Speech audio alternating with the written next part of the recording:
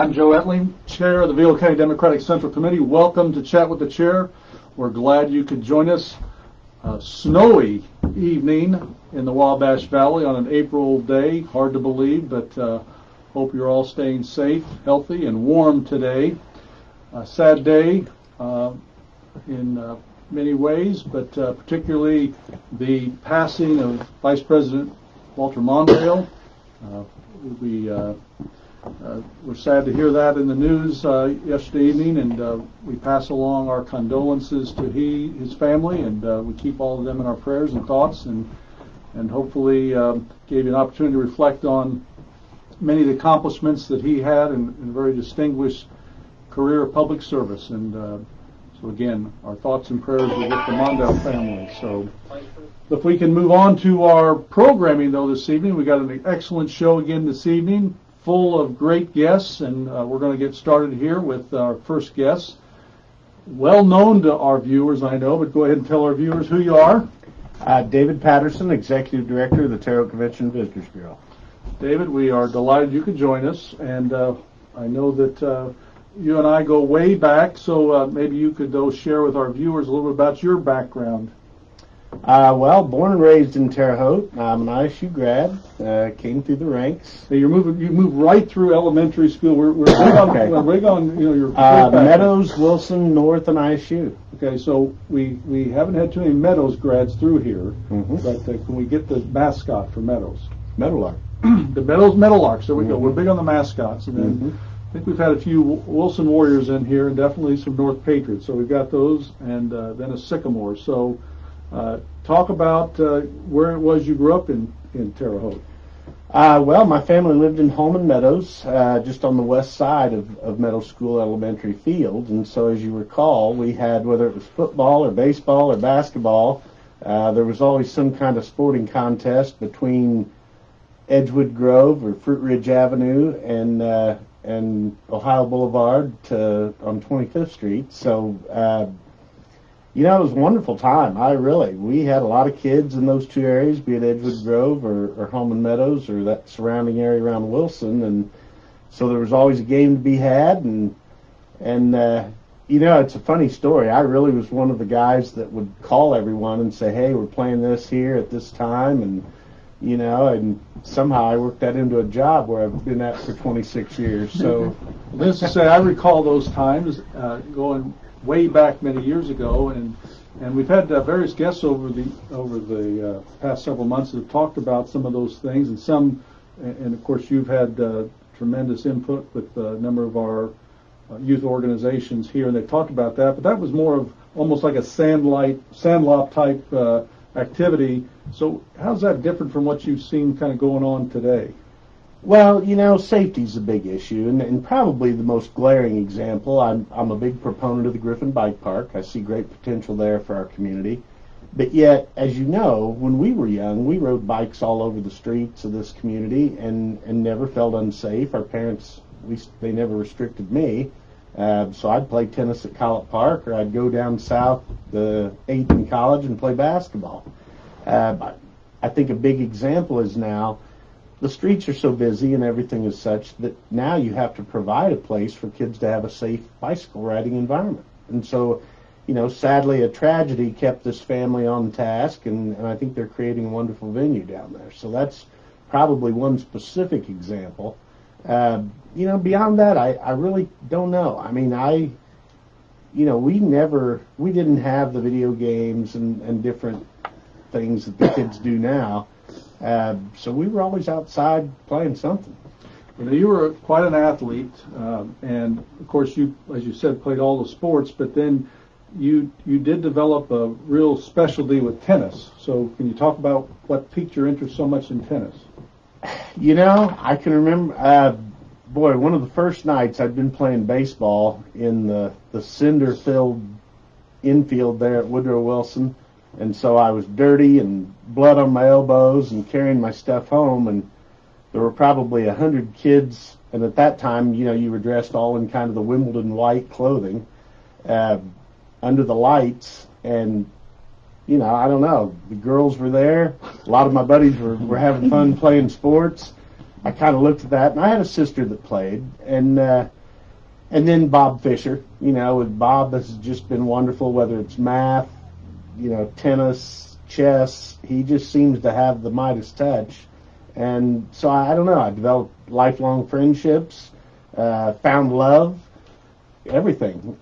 Really, tennis kind of paved my way. So you obviously were very accomplished as a young man, but then continued to play even as an adult. Yeah, it was fun. For years, they were always beautiful venues, and we played a lot of places and spent a lot of years, but they were always kind of like mini vacations. And it helps when you win. Well, we'll talk about your win. Our new basketball coach, Minneapolis State, was in last week, and he was talking about, we were talking about his background in tennis, and when he was 14th, second ranked in the country. Wow. Yeah, so we might need to get you with him. You all of a sudden, as you got older, got better. So, I tell you what, you're second a world champion country, or something. Well, third. Right? We had a couple thirds in there. Is that right? Yeah, in the amateur stuff. You got one of those big belts or anything you wear around, or no? No. Huh? No. What the pinnacle of amateur tennis is actually a gold ball. Is that right? Yeah. It's not a real fancy trophy, but that is a symbol. Jamie, I believe, has 7. Is that right? Pretty impressive. Any time that you're in that top tier in amateurs or pros, that's a different level. So did you push her more, or did she push you more, is what I want to know. Well, I think early on I probably pushed her more. As it went on, I think she carried the torch. Is that right? Yeah. So if we were out there playing, not today, but on a given beautiful day out there, who's going to win that match? Age and injury, sadly, I'm probably going to have to tip my cap most of the time. I'll get her right? every now and again, but it's few and far between. But we've had a lot of fun with it. It's something, tennis you can play forever. So I've enjoyed it. It's led me to a lot of friendships. And, really, the same discipline you put in sports, you put in your job. So I don't know. I always saw a parallel between the two. That's great. And again, you and Jamie both brought a lot of attention back to Terre Haute and Vigo County with your tennis exploits, and of course, done a lot with regard to the tennis programs, which we'll talk about. So talk about what your career path has been to get to where you are today a little bit after you graduated from Indiana State. Yeah. Well, I spent 11 years in the waste industry. The last, 5 or 6 with Laidlaw, an international waste company, and then this job, the Convention and Visitors Bureau, they had asked me to step in the summer of '95 and see the Farm Progress show through. And to be honest, I had no idea what I was getting myself into, but my son was 5 years old, and I kind of wanted to be around. And in fact, I can remember going and signing him up for T-ball and being disappointed that I wasn't going to be able to coach him. And so literally, like 3 days later, a regional vice president, great big guy that played basketball at Memphis with old Keith Lee, a guy named Charlie Leonard, was in our office, and Greg Gibson was an original CVB board member, and so he was there. And, I had no idea what was going down, but I knew it was something big, and so I walked in, and this guy was sitting with his legs crossed on my desk smoking a cigarette. So I wasn't real thrilled at the moment, but after I kind of looked at him, he said, "Come on, follow me." And they asked me if I would do it, and I just said sure. They said they'd match my salary at the time, and so I did it mainly out of just wanting to be around my family to begin with. But as that summer unfolded, Dan Zerner was the committee chair at the time, and I still have a deep respect for Dan. Unbelievably organized and just a really smart fella. I really like him. And so as that summer unfolded, the Jarvis family hosted it, as you remember, and I'm friends with all of them to this day. And so it was just, as that summer unfolded, I started seeing, hey, we used to, we had played in the Ohio Valley Regional at Val Field back in the day. That's something we could host. And so it kind of snowballed, and as that Farm Progress show ended, I saw great potential in this. And so The county accepted uniform tax legislation in 81. They had the office from 81 to 95. There were 3 directors. And the peak of their collections at those times were $262,000. Well, I'm proud that 25 years pre-COVID, in 19, we had collected $2.5 million. And so that set the stage for all this development and growth that we're seeing now. But it really has been a wonderful job. I mean, I suppose my influence, we've had a lot of sports. Coincidentally, John McNichol's vision of the cross-country course was unbelievable. I mean, for him to see the potential in that, I don't know that he ever thought that it would grow. 50,000 people went through those gates in 2019. It's our top draw. And so, I ran for other sports just to have the air, but I've developed a great, respect, I should say, for those that put that in. Because I can remember one gentleman that won the NCAA Division I crown one year, and he was sitting at the press table, and he was so tired, and the field of reporters were sitting there, and one of the guys kind of had a little bit of attitude in his tone. He said, "Well, did you do anything special to prepare to win this thing?" And the kid kind of popped up then, and he said, "Well, I don't know if it's special," but he said, "but I've been running 110 miles for 6 months." And when you stop and think about that, I mean, when you're going to school full time and you're running 110 miles a week, there's not much room for, silly things. So, I don't know. It really, I would tell you, year in, year out, the people involved, the competitors that come here, it's just amazing. We've had 13 Division I national championships, 1 Division III, and then we'll have Division III back in 2024. So, and a lot of other great things are in the wings of cross country. So do you recall much about at that time whether there was any kind of pushback about the project itself when that course was envisioned? Not really. I mean, I think, everybody was wondering where we were going to get the money and this and that, and yet we had humble beginnings. As a young man, 24 years ago, my first job was pushing cars out of the mud to the gravel.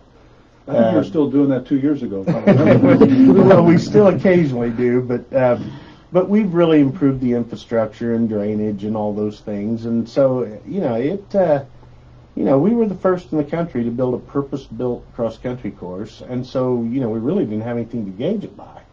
It was John's vision. Thankfully Greg was a runner too. And then Coach Welch, his vast experience, really, Vern Gibson gave the land. Bill and John had the vision for the course. Bill was kind of one of those guys that stayed out there every day and made sure everybody was on task. The guy on the grader was doing the right thing and all those things. And so we really call those 3 the godfathers of cross country. Is that right? Yeah, and so we have plaques that kind of note each of their what they gave to the course and how it started. And what exactly did Greg do? Well, Greg convinced his grandfather that it was a great idea. Okay, well, give him credit for that. And then, he's always been a runner, and actually how the story went, his grandfather and father would travel around. He ran for Rose Holman back in the day. I know. And so they would, go over to Ohio, and they would literally see him for a fleeting second between the trees. I see. And so they realized that at some point, why can't you watch the whole race? I mean, this doesn't make sense. And so that's why we're a spectator-friendly course. Back then they had an old blue pickup that they sat at the peak of the hill, and the thought was that you could see that from wherever you were on everything below, so that would ensure that we'd always be spectator-friendly. So it's really a neat story. And so the fact that property has been a mine, a landfill, and now a cross-country course, I don't know that you could find another piece of property that's had that kind of impact on this community. That's amazing, and the fact that he's still able to run is somewhat amazing. It is. His lifestyle. He clicks a little when he walks now, walks and runs, but yeah, he's still at it, boy. It amazes me that he can do it. Yeah. But he does it. Yeah. So the composition of that office then when you took it is different than it is currently? Somewhat. I mean, I knew when I came in, from 81 to 95, the tax rate, when it was implemented, it was at 2%. Well, when I came in 95, I quickly learned the state average was 5%. So I knew we had to raise that. So that was my first step at state legislation, and thankfully that went through well. I mean, you know, we aren't any different than any other community in this state, so I think everybody bought into that well. And that extra 3% is what really started us being able to invest back in our community. And so, you know, I'm proud to say we've had a lot of impact with various projects that we've done through the years. Absolutely. And of course, you're very visible on television, newspaper, and such. But your home, your office has changed location. Is that right? Yes. For years it was 643 Wabash, right. And then, wow, unbelievably, I think it's 11 years old. Out on near 46 and Margaret, That's which hard to believe. Now will be strategically placed to the impending casino at some point. I think the vision was always such that we wanted something that you could see off the highway. And we knew that, you know, as our community grows in the decades to come, it's going to be east. And so to have that kind of strategically placed in the middle of all that, I think, again, you know, my board of directors, the councils, the commissioners through the years, I mean, it was a cumulative thought that was the best place for that to be. And it was wonderful that the bank allowed that to be down there for so long, but really what prompted the move at the time was a fire in that building.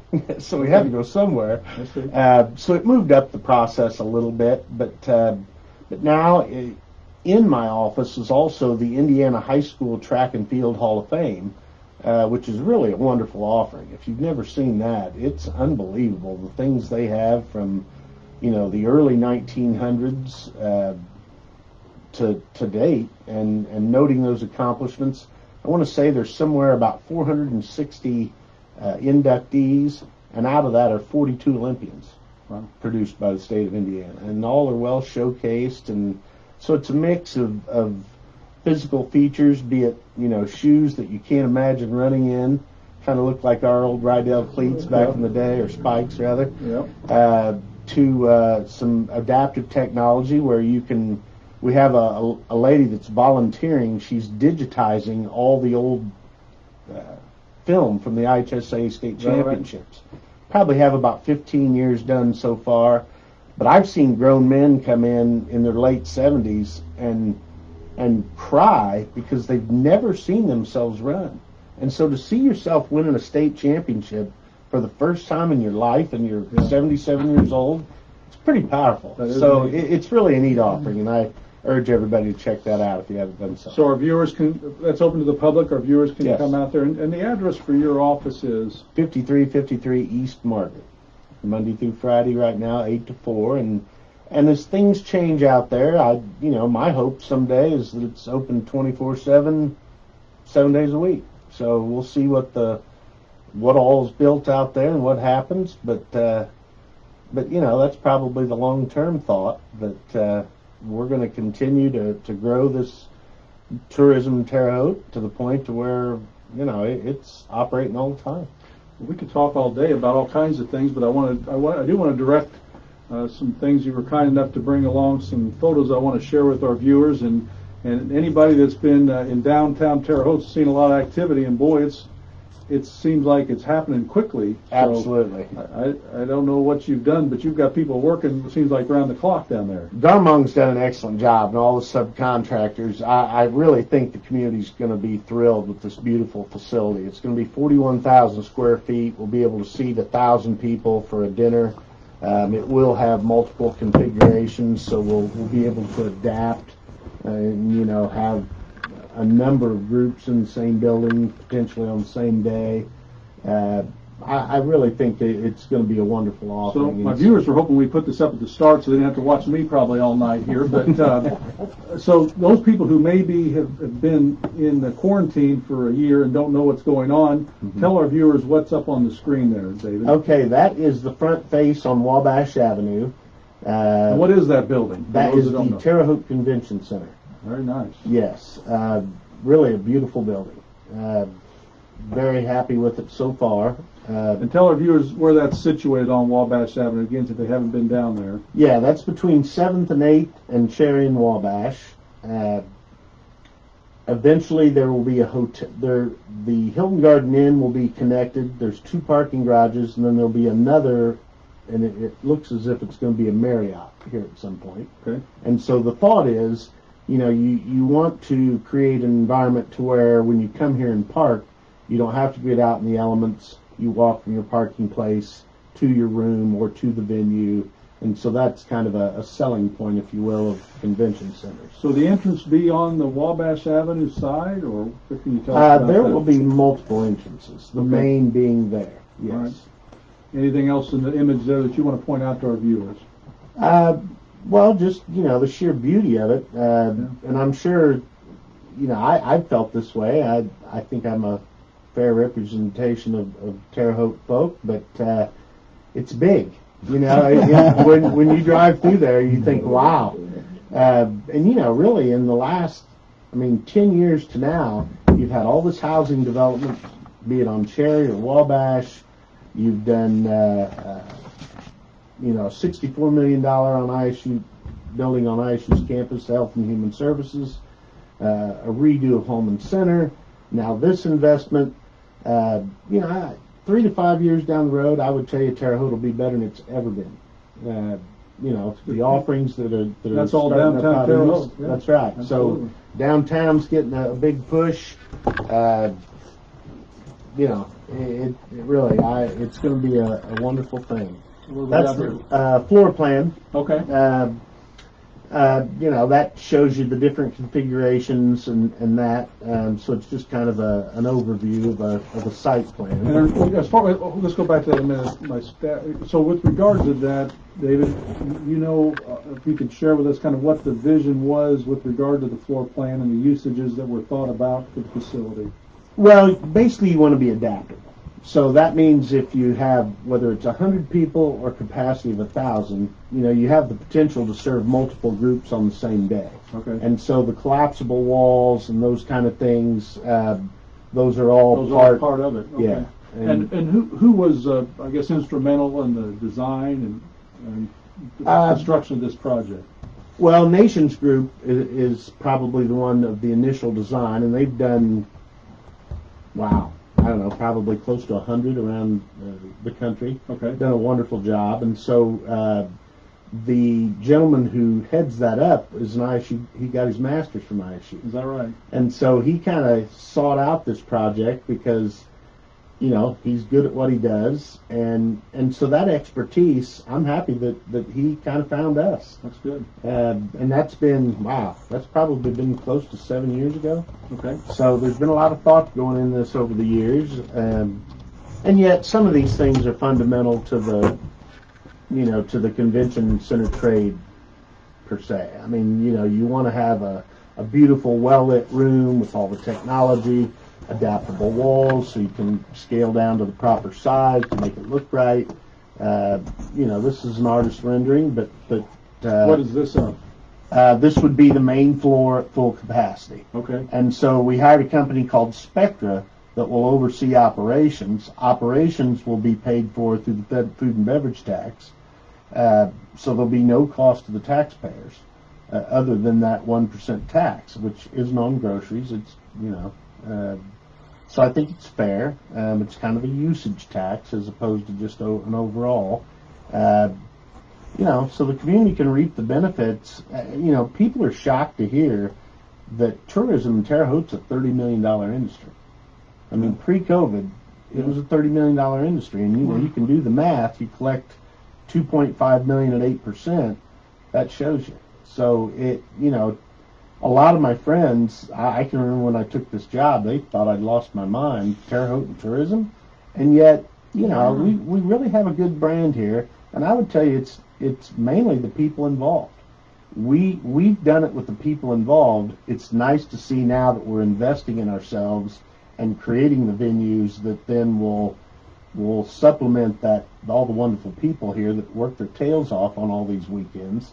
Yeah. So it really is a great thing to kind of see this come full circle. in 26 years. And what's the capacity for this room? 1,000. 1,000. Wow. So have we got any of those booked yet? Have we got your surprise birthday actually, party well, booked we yet? have now, but we've had interest, and we're keeping track of that. Kind of the full scale solicitation is kind of starting now. We just hired a GM to run it, a young lady that helped start one in Utah. She was born in Carbondale, helped start one in Utah, and now has been running the St. Charles, Missouri, which I'm familiar with. Really an impressive young lady. I think her professionalism and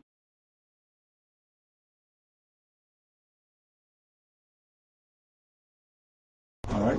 These are great slides you brought with you today. And then what do we got? yeah, and last but not least, and we have a separate company, and you'll forgive me, the name escapes me at the moment, but we have a company that's charged with the responsibility of putting together the Larry Bird Museum.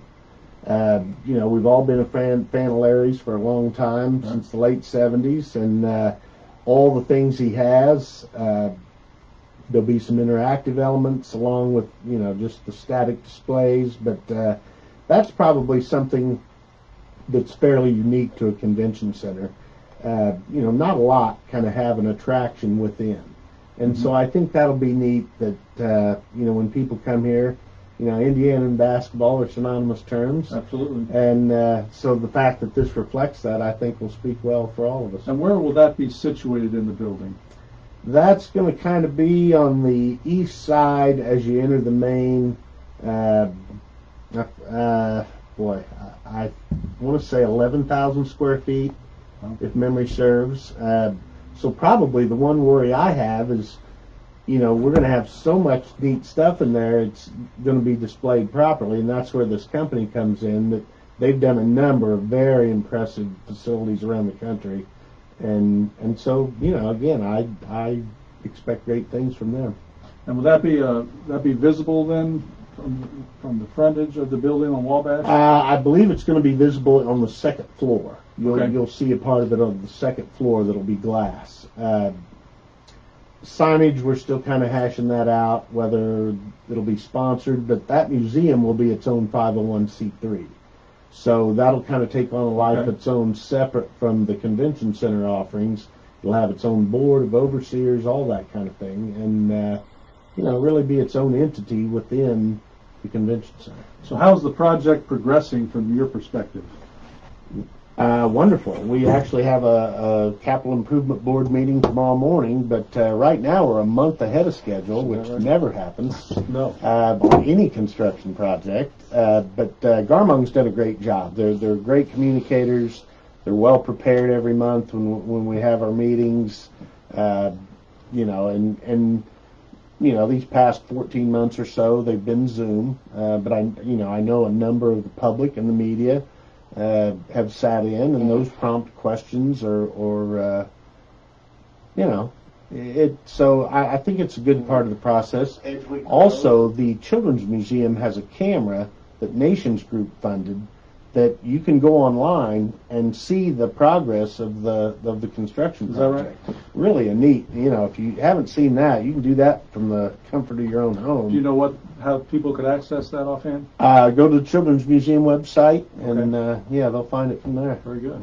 So what is the estimated time to complete? Next April. Okay. Yeah, it's to be completed about a year from now. Very good. So is there a anticipated opening, ribbon cutting, grand opening? We haven't set a date yet, Okay. But that will probably be prior to April. We want to hit the ground running, and so we've hired this GM. Now she'll go about finding people, training them. It's not as easy as it looks. The training's extensive. We want to have it to be where it's first class and everybody's on the same page, and that was probably the two things I was particularly impressed with this young lady that we hired, was how dedicated she seemed to be to that portion of it. But then she also had questions about, different selling points that, for example, St. Charles, Missouri has a ionization and a particular heating and cooling system that ensures less germs. I've asked that they look into that. Okay. If it's $3 million, might not be as good of an idea as it's 300,000 or something. But all those things, again, you come back, they're selling points for the venue. Sure. And right now, cleanliness and those kind of things are at a heightened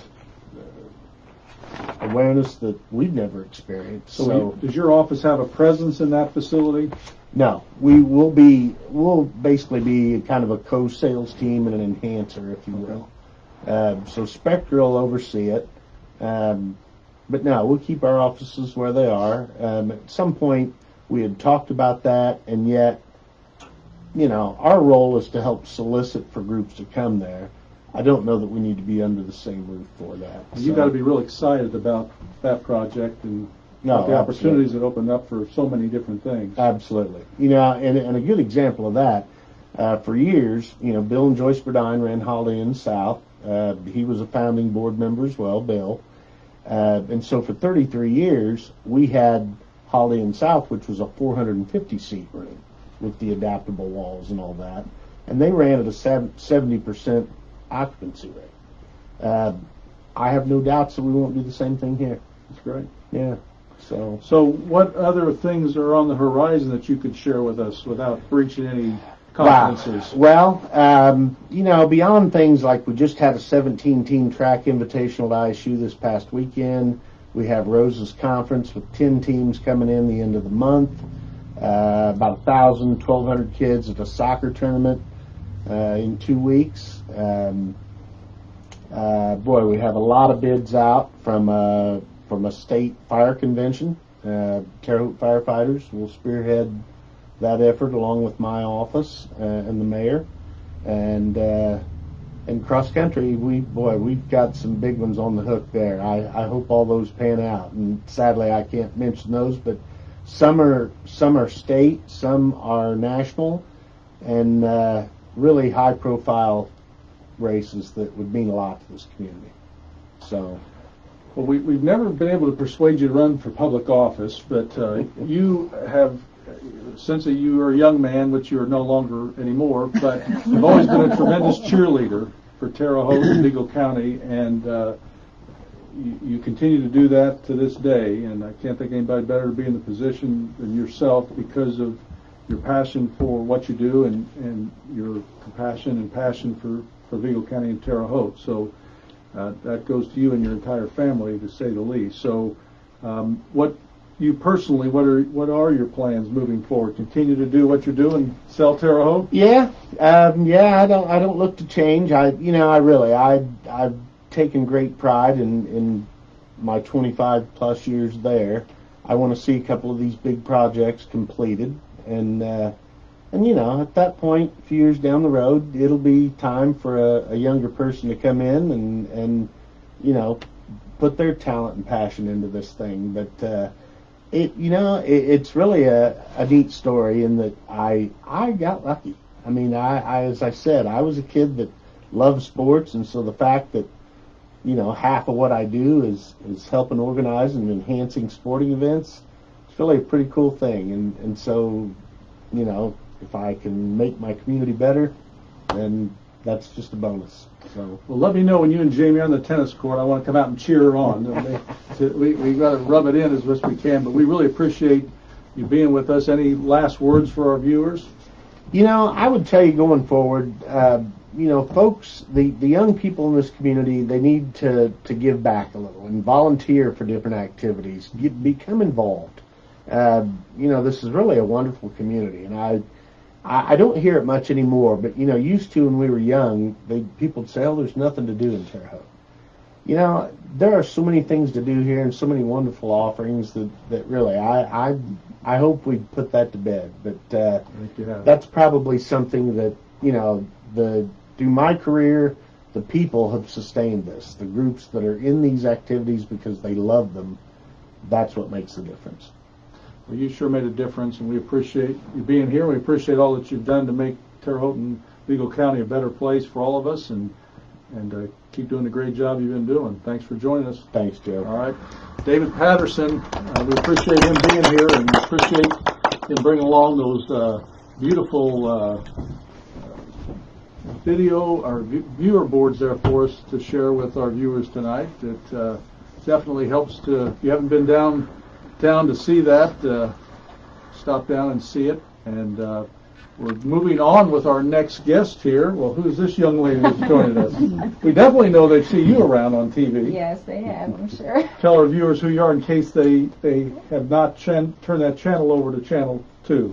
Well, my name is Taylor Johnson. I'm actually now the former weekend anchor at WTWO. My last day was on Saturday, so I'm in transition right now. Is that right? Yes. Well, Taylor, we are both happy for you and sad that that news has been conveyed, but why don't you tell our viewers a little about your background? Yes. Well, I'm originally from Maryland, so I'm an East Coaster. Born in D.C. and raised in Prince George's County, Maryland, so right outside of D.C. So elementary, middle, high school, college, all in the same county. Wow. And then from there, I studied journalism. Let me go back to that. And then from there, I worked in downtown D.C. for a year and a half at a neuroscience nonprofit as a digital communications associate, so social media, things like that. And then journalism was my true passion, so I decided to go back on that path. And so I moved to Lynchburg, Virginia. I was there for about a year and a half, and then Terre Haute came calling, and that's how I ended up here. So you had a desire to pursue journalism as a very young lady, is that correct? Yes. Yes. Maybe back in your elementary years, is that correct? That is very true. So what was it that spurred your interest that young? The weather. It started with the weather. That seems to be a recurring theme. You hear that? It's just so interesting. Is that right? Yeah, and I remember the meteorologist there, and he's still the chief meteorologist at the CBS affiliate in D.C. His name is Topper Shutt, and I used to watch him every evening. I grew up in my great-grandparents' home. So we would have dinner every night at a set time. The news was on at 6, and Topper Shutt was on there, and I would just watch him. You know. But you didn't play in the circus band, though, like Kevin Orpert, though, did you? Just to be clear about that. I didn't. And so I just always had interest in news and TV. It just always was appealing to me. And we had a video camera growing up. So, is that right? Yeah, well, my sister and I are 7 years apart. She was born in 2000. And so my great-grandmother would film my sister, you know, her being a baby, and I was always throwing myself in front of the camera, you know, just. Have we got any of that footage that we can show our viewers? No, I don't know what happened to. We might be able to pull some of that and see if we can get David to play it in the museum as well. That would might great. be. I could become a Terre Haute legend too. Absolutely, absolutely. Yeah, so I kind of started with that. Okay. And then, so I used to write when I was younger, short stories, chapter books, plays. So I always enjoyed writing. Kind of a lost art, isn't it? It is becoming so. But people are blogging nowadays, and that was something that I got into later. But once I got to middle school, we had morning announcements, and so I would read off the front page of the Washington Post. Is that and right? Then another person would read the weather, and another person would read the lunch menu. And so that was kind of my first broadcast experience. And then when I got to high school, I did the newspaper, and that was a lot of fun. So I kind of put my hands in the different mediums that are out there. And then college, I went to University of Maryland. Go Terrapins. I know this is Sycamore Town. Maryland Terrapins, is that right? Yes. And what is a terrapin? A terrapin is a turtle. Okay. Yes, a fierce turtle. His name is Fierce. His name is Testudo. Hence, fear the turtles. Yes, fear the turtle. All right. And I take great pride in my school. Great journalism program there. Connie Chung came from there. Right. And actually, Maury Povich, who she's married to, his father was a sports journalist, and they named our sports center after his father, Shirley. And so now they have these symposiums every now and then, and sometimes Maury comes and he will moderate them. And I ran into him in the hallway one day, and it was so cool. But yes, I studied journalism there, and I volunteered at the campus television station. But most of my internships were in magazines. I had an interest in entertainment and like lifestyle. So my first internship was with the Entertainment Magazine, and then I was with the DC Lifestyle Magazine, and got to go to like the little upscale events. And I don't know if you've ever seen the movie The Devil Wears Prada, but it was kind of like not recently, not in the last 60 days they reminded or me so. of that, because like the main character, Anne Hathaway, she was interning for this Vogue magazine where they're doing these upscale photo shoots and stuff, and you have to transport all this expensive stuff. So my manager at the time, she had given me like thousands of dollars of jewelry to transport back to the jewelry store, and I had to get on the metro to take it. And I just remember being so nervous because I'm like, oh my gosh, like I hope I don't lose it or somebody robs me or something like that. I got it there. But that was a really cool experience. Yeah, but toward the end of my time in college, I took a class my last semester about how media was changing. You know, newspaper is kind of dying off, and it was turning into digital, social, things like that. And I was really into blogging and things online. And so I thought that maybe social media was the way I wanted to go. So I didn't have a newsreel prepared to go into a newsroom. So I decided to go the digital route, and so I started working at the neuroscience nonprofit. And it was actually fun. It was kind of like a corporate America experience. So, you know, I take the metro downtown and go to Starbucks and get my coffee and, you know, put flag down the street, you know. And it was fun. So how long did you do that? I did that from January 2016 till around September 2017. And so you were blogging during this time as well? Yes. So I had my own, and so now, just so we're clear, I mean, I'm throwing around some terms here. We're talking about blogging, not vlogging, right? Right, blogging. So vlogging is like the video version, and that's actually a lot of work. Vlogging is the video, the V. Yes. Vlogging. Okay. So like folks on YouTube are like. I gotta explain this to our viewers. You know, they're not quite as adept with social media as I am. So vlogging is kind of like, you know, reading an online newspaper of sorts. So I had my own, and then I also worked with a University of Maryland alum. Her name is Joy Marie McKenzie, and she was actually working with ABC News for a while during that time. And it was called the Fab Empire. And so basically my job was to go to all the cool events and review them. So I went to concerts and like premieres for TV shows and movies. It was a blast. And Vicky knows I'm a big fan of the Real Housewives. And so they had a Real Housewives premiere, and I got to go to the party and like meet them. It was a lot of fun. And then I just write about it. You know, you're quite a name dropper. You know, has anybody else told you that? It makes for a really cool story. Okay, that's fine. I mean, that's good. I'm just dropping them right and left. I didn't expect to get more of that from Dave Patterson. But he was, you know, too busy talking about himself to drop any more. It was fun, you know, and I enjoyed it. And it was a way to help me to continue to build upon my skills, even though that wasn't what I was doing in my day job. I see. But then after a while, you know, the job got really boring. I felt unfulfilled. And so I just started looking around. But the key was, and I didn't know this back then, was that moving away was what I was going to need to do in order to make progress in journalism. Because DC is a very large market. And so each news market is ranked. And the biggest, of course, is number 1, New York City. And the lowest is like 200 and something. So DC is like market 6 or 7. So top 10. That's big. They weren't going to take, you know, little me with little to no experience. So I was just putting out applications here and there, and somehow I ended up hearing back from Lynchburg, Virginia, which I had never heard of before. And they said that they had an opening for a digital content producer. So I would go in doing the web and social media because that's the skills that I had at the time. Okay. And that was just a way to get my foot in the door. And I learned a lot in that position.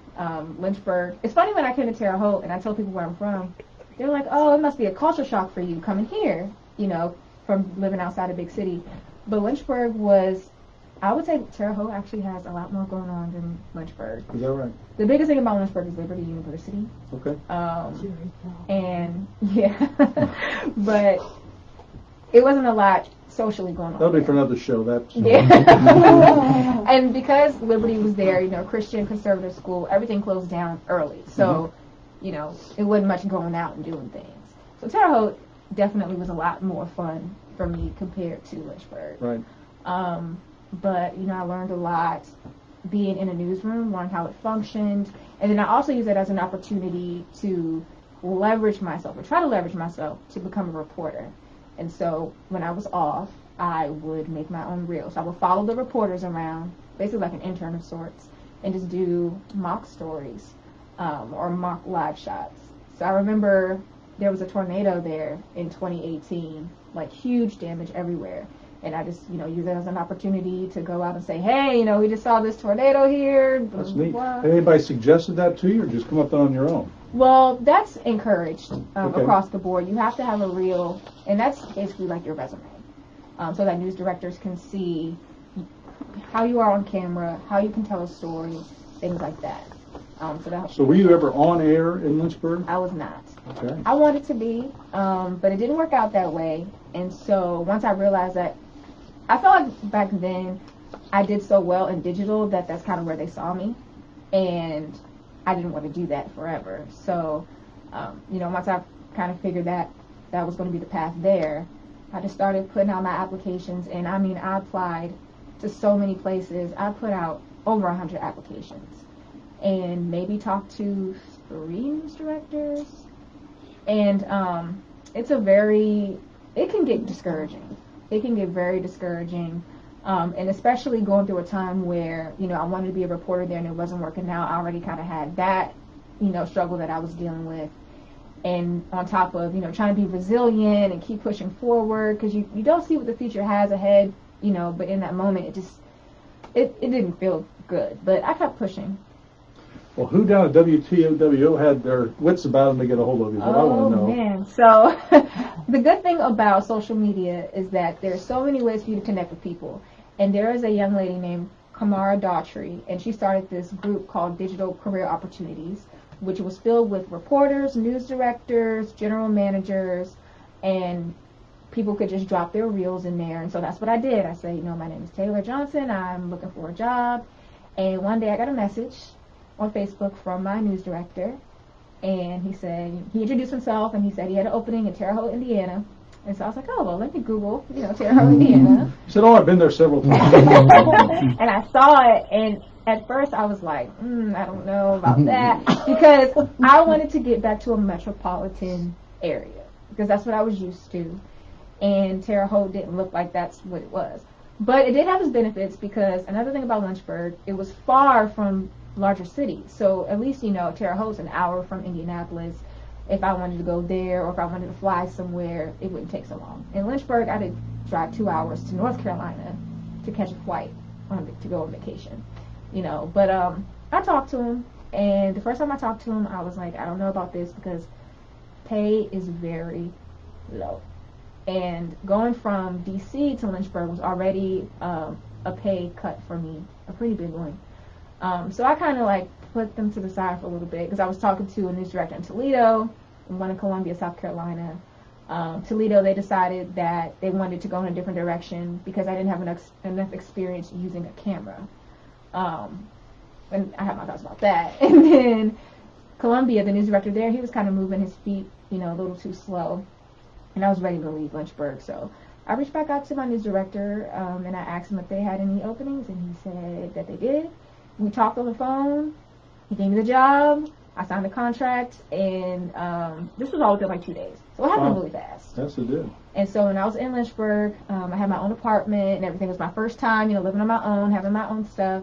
And Terre Haute was 10 hours from where I was from. So I sold everything in that apartment, put it all on Facebook Marketplace, and I just left with my clothes, and my grandmother drove with me out here. And actually, when we came, we were talking to Dave before, it was Special Olympics that weekend. And so we had checked into the Home 2 hotel, and her flight ended up getting canceled, so we had to do it another night. And when I went to go book it again, almost all the rooms were gone, because everyone was here for Special Olympics. So I remember that. So when was that you made your initial trip to Terre Haute? I came to Terre Haute in June of 2019. And you'd never been here before? No. So what were your initial impressions of Terre Haute? I thought that Terre Haute was nice. I remember when we first got here, my grandmother and I, we went down Ohio Boulevard, and she was like, oh, this is so lovely. She just loved it. But Terre Haute, it was, like I said, it was better to me than Lynchburg. The downtown was a little bit more developed. It had more places to eat, and people were very friendly around here. So, I thought it was great. So when you landed up at the news station, what were your responsibilities at that time? So at that time, I was a reporter, or MMJ, which is short for multimedia journalist, which means we're a one-man band. And I have to definitely shout out my college for training me for that. So whenever I go out and people are like, oh, you don't have a cameraman? No, we don't. We are trained to do everything. We shoot, we write, we edit, we do the interviews. And so that's what my job was. And I did that for about 6 months, and then I started filling in on the anchor desk on the weekends because our weekend anchor at the time had been promoted. So I decided to, or asked to help out in that way. And then I did that for another 6 months, and then they gave me the position permanently. And then I did that from June of last year up until Saturday. What was the biggest difference from being a reporter to being an anchor? Well, being an anchor, my version of being an anchor, it was a challenge because on the weekend there's no management, there's no producer. So I had to produce the show the day before. So Fridays we would have meetings and basically curate the content that we're going to have over the weekend. So giving reporters their assignments. So it was kind of like a mini news director of sorts. So not only did I have to produce it, but I had to run into the restroom and get myself together, and then run out and anchor and run the teleprompter myself. We have like a foot pedal, kind of like in a car, like when you're pressing on the gas, kind of like that. Run the prompter and just listening to the scanner. It was a lot going on. It's kind of probably like doing a chat with a chair. You got to do it all. Although you do a great job too. Well, I appreciate that. Of course, I have a lot of help. But, one thing, I'm watching the wonderful job you do, I haven't noticed a blazer that you wear quite like this, so you might need to work that in, and maybe that would be the thing that could really put you over the top. I've been trying to find my, what do you call that, your signature? Yeah, your signature. And I wear glasses, and I thought about making, like, glasses my signature because I've always worn purple eyeglasses because purple's my favorite color. Okay. But I don't like how glasses look on the air.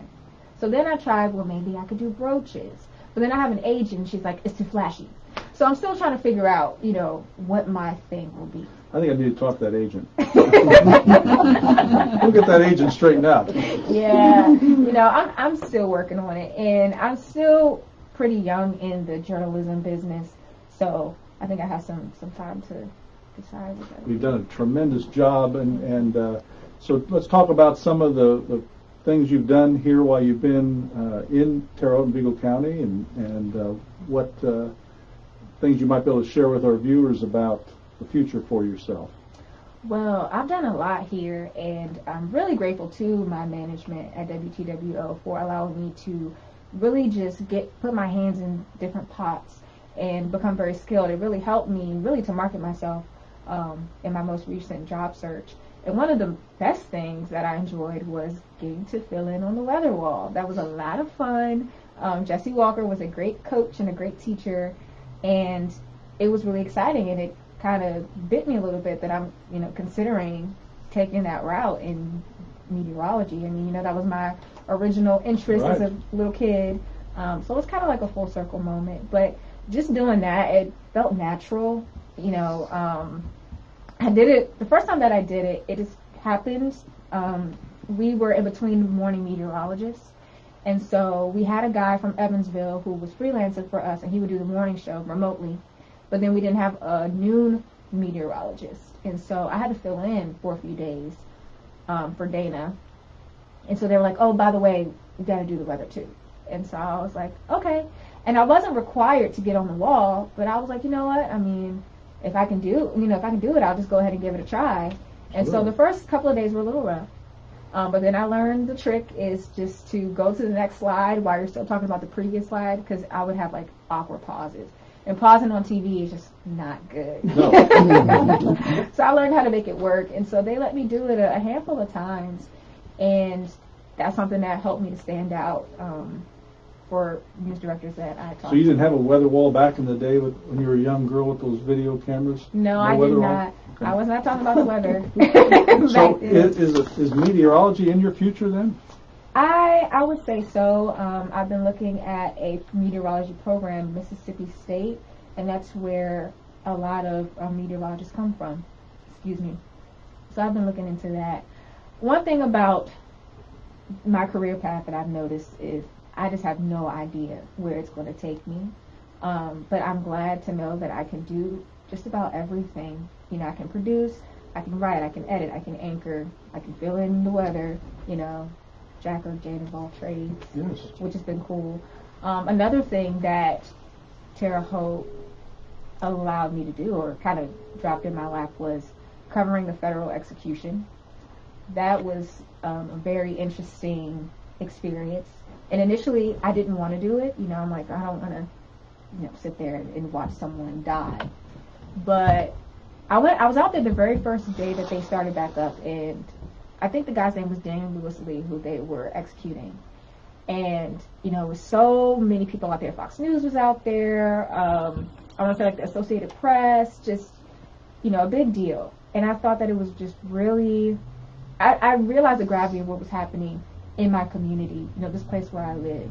And so they were coming and going because there were so many of them. And Dana Winklepleck is the MVP because she watched almost all of them. You know, I couldn't do that, you know, but she, so she did most of them. And so the final two, I was left up to me, and then Nicole Christine did the very last one. And I had decided to do it because of the fact that, like I had mentioned, it was something that was impacting our community. The federal prison is here. We don't see it often. Like, I had never seen it until the very first execution. And I was like, whoa, you know, it's huge. It's kind of creepy too. Yeah. But it was my responsibility and my duty as a journalist to let people know what was happening in their community. And this was happening in the community. So I swallowed my pride. I talked to my news director about it, and he gave me a pep talk. And I signed up for it.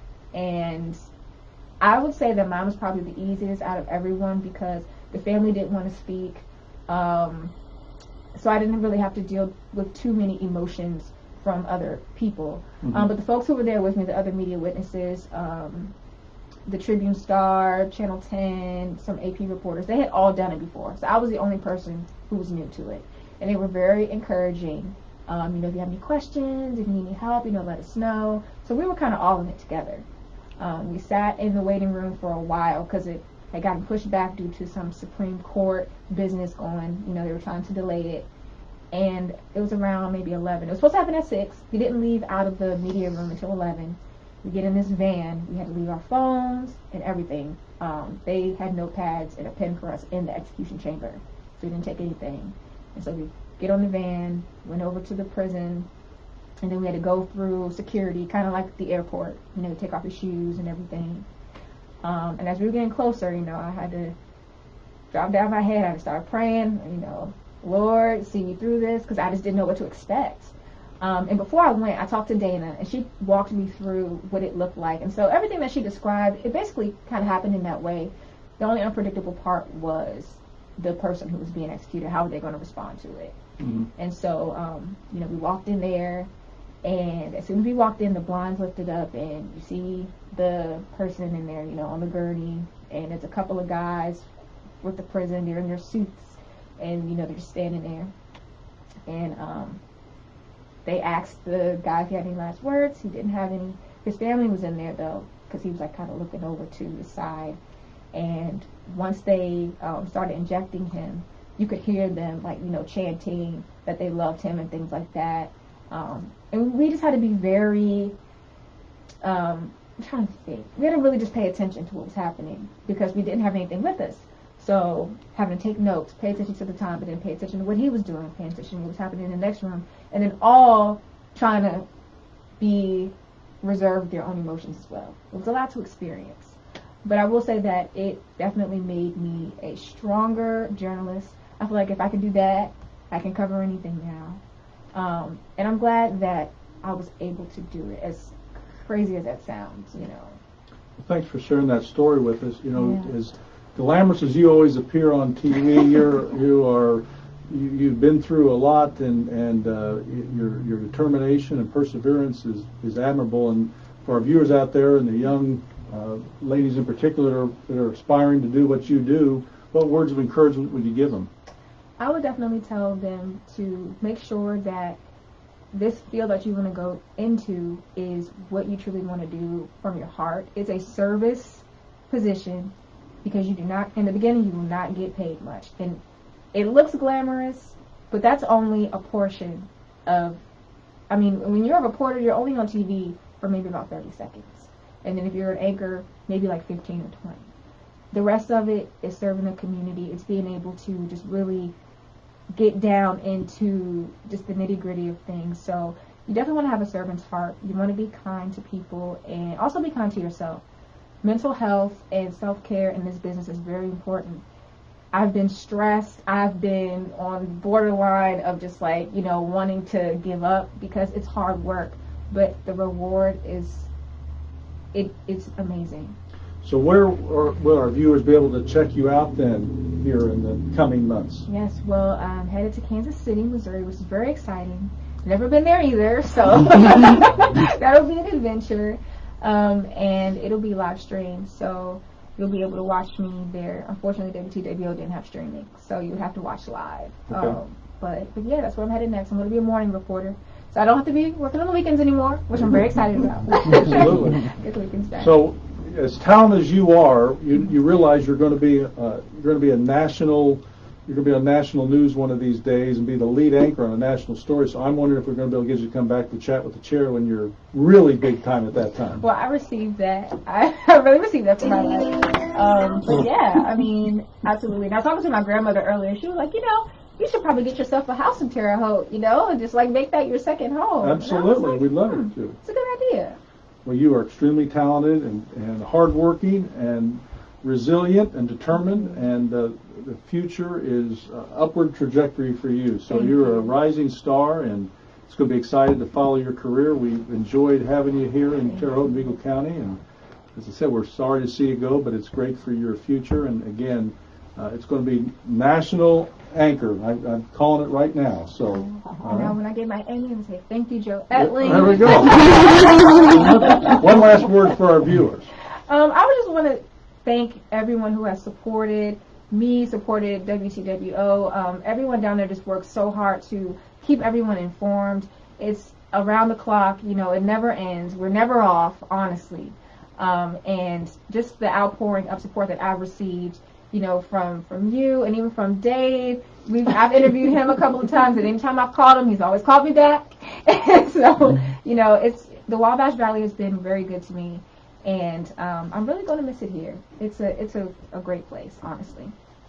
Well, I know Miss Vicky's going to miss you as well. I know. I told her I'm going to pack her up and take her with me.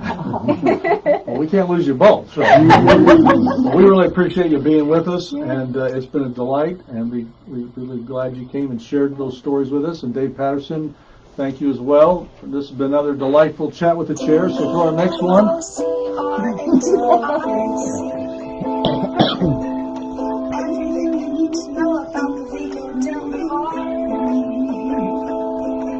So sit back, relax, and watch from anywhere.